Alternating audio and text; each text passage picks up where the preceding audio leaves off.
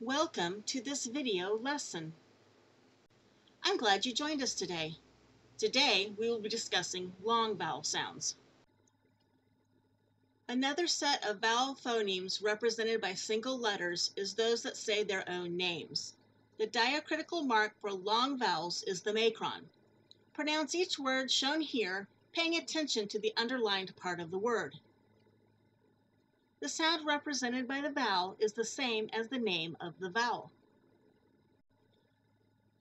Let's do a quick practice. Place the macron above each of the vowels that represents a long sound in these words.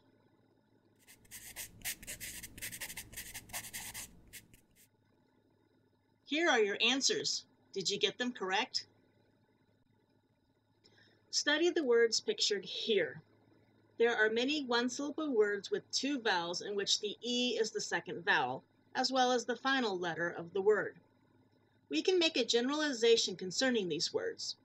When a one-syllable word has two vowels, one of which is a final E, the E is silent and the first vowel usually represents its long sound. This generalization most often applies to the words that have the ending pattern of VCe. The C in the VCe pattern may signify a single consonant letter or a consonant digraph, but only one consonant phoneme. We can see from such words as cut and cute that the silent E at the end of a word has a purpose. It changes the meaning of the word as well as the sound of the word. When there is only one consonant between the spoken vowel and the silent E controls the vowel sound. This is very important to remember when dealing with suffixes. Another situation in which we find the vowel to be long is that of the open syllable. An open syllable ends with a vowel phoneme. Study these words. Which ones have open syllables?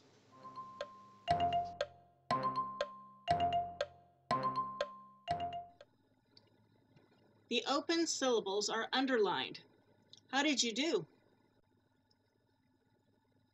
Since an open syllable ends with a vowel phoneme, we can make this generalization. A single vowel in an open accented syllable often represents its long sound. The vowel consonant pattern for an open syllable is CV. Pictured are some one-syllable word examples. The CV pattern can also be in multisyllabic words. Open syllables can be the first syllable as shown in the first two examples, several syllables as shown in the third example, or the last syllable as in the fourth example.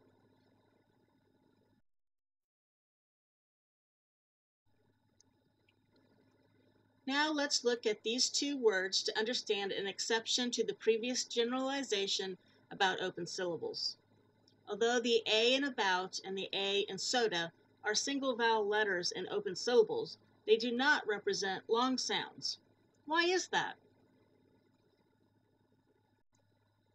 It is because we tend to shorten the vowel sounds in unaccented syllables.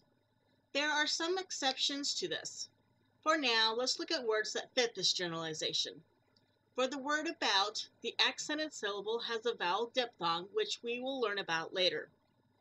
For the word soda, the accented syllable has the long O sound. For both of these examples, the unaccented vowel uses the schwa sound, which we will learn about in the next video lesson. We will now consider long vowel exceptions to the closed syllable generalization. Do you remember what the generalization is for closed syllables? The closed syllable generalization is that a single vowel in a closed accented syllable usually represents the short sound of the vowel.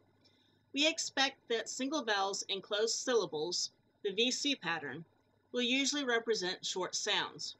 Consider these words. Do these words follow the closed syllable generalization? No!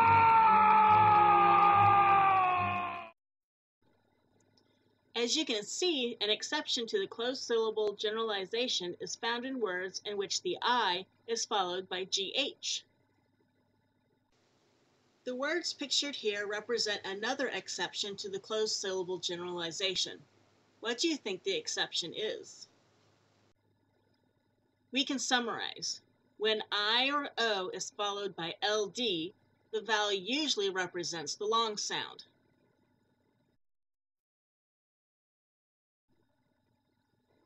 Let us examine the long vowel Y. The long vowel Y can make either the long I sound or the long E sound. Look at these words. What sound does the Y make? In each of these words, the Y represents the phoneme we associate with the long I sound.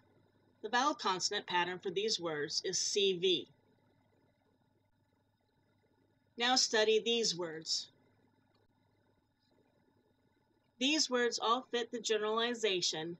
When Y is the final letter of a two-syllable word, it represents the long sound of E. Y is not always the final letter in a word. Study the words shown here. If Y represents the long sound of the E when it is the final and only vowel in the last syllable of a multisyllabic word, then the open syllable generalization we have studied applies to A, E, I, O, U, and Y. Therefore, the Y would represent the sound of the long I in cry and the long E in lucky. Here is a skill to help you determine when the vowel in the word or syllable is long. When the vowel stands alone, it will be long. Here are some examples using one-syllable words. To see how these markings were made to prove the pronunciation of the short vowel sound, watch the Document Camera Short on Phonetic Skill 3. Here is another skill to help you determine when the vowel in the word or syllable is long. When the word ends in silent E, the first vowel will be long. Here are some examples using one-syllable words. To see how these markings were made to prove the long vowel sound, watch the Document Camera Short on Phonetic Skill 4. Let's use your growth mindset and put it all together to practice with some short and long vowels so that you can learn and improve through your effort. Pronounce each of these words, then on paper, write the pronunciation proof for each vowel.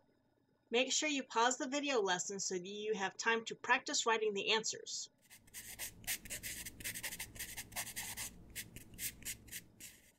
Here are the answers. Did you get them all correct?